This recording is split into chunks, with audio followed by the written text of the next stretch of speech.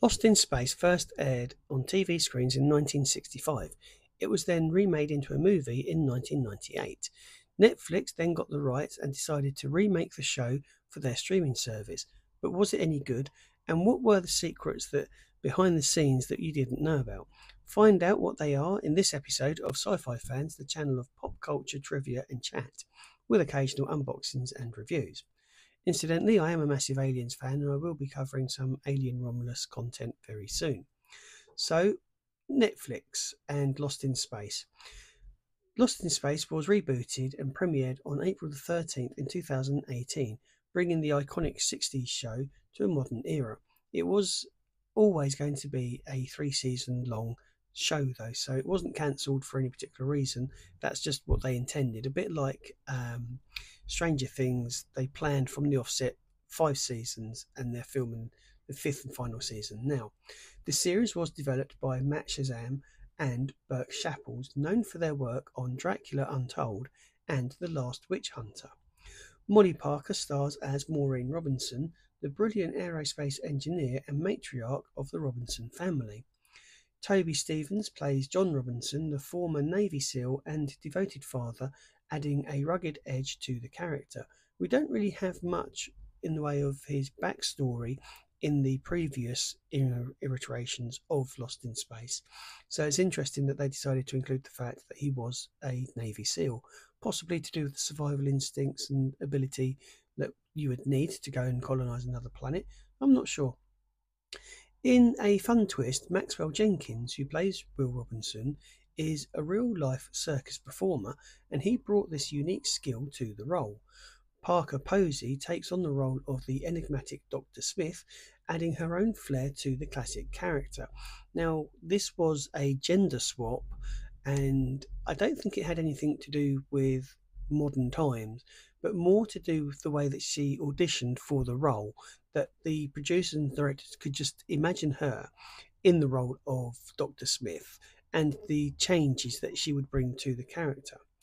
Brian Steele, who plays the robot, stands at an impressive 6 foot 7 inches tall, making him the perfect fit for the towering machine.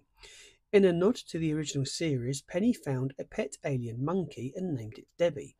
But in the reboot, Don West has a pet chicken and names that Debbie instead. Slight difference in animals there from chicken to monkey, but there you have it. The injured man who Jessica Harris, posing as Dr. Smith, steals the jacket from is played by Bill Mummy, the original Will Robinson. The show's stunning visual effects were created by VFX company Image Engine, known for their work on Jurassic World and Game of Thrones. The breathtaking landscapes in the series were filmed in Vancouver, British Columbia, which is a popular location for sci-fi productions. And I think there's no wonder, you have such great landscapes, why not use them?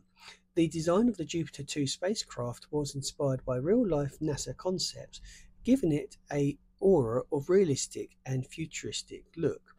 Composer Christopher Lorenz created the show's epic score, adding a powerful auditory experience to the series. It was inspired, though, by the original score, which was created by the legendary John Williams. The Robinson family's dynamic and personal struggles are a central theme in making the show as much about the family as well as survival and how to colonize another world. This series has received praise for its strong performances, especially from the younger cast members Maxwell Jenkins and Mia Sundell. The show was renewed for a third and final season, which premiered on December the 1st in 2021, bringing the Robinsons' family journey to a satisfying conclusion, but it was always intended to only run for 3 seasons. The character of Dr. Smith was originally written as a male, and if you are familiar with the previous iterations of Lost in Space, then you'll know that already. But it was down to Parker Posey's audition that was so compelling that they realised that they could reimagine the character with her in the role. This series explores complex themes such as trust, sacrifice, and resilience, resonating with both the old fans of the original series and new viewers alike.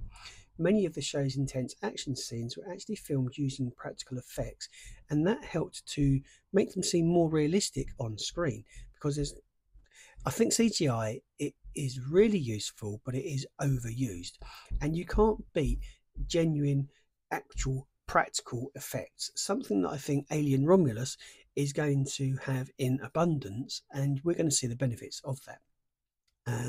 But I digress.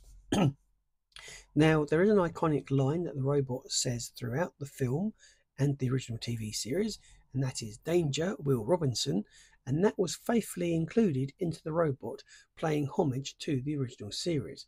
So there you go. That's my delve into Lost in Space from 2018 on Netflix. What did you think? Is there anything that I should have mentioned that I didn't? Tell me in the comments box below. Suggest content if you want me to do a film that I haven't covered already, then I'd love to know what that is. And also check out the shorts feed. In the meantime, I'll be back very soon with some more fun movie trivia and chat, or TV series trivia and chat, as it is in the case for today. Very soon. Take care of yourselves. Check out the other content on the channel. And don't forget to subscribe. Please subscribe. And yeah, take care. I'll see you soon.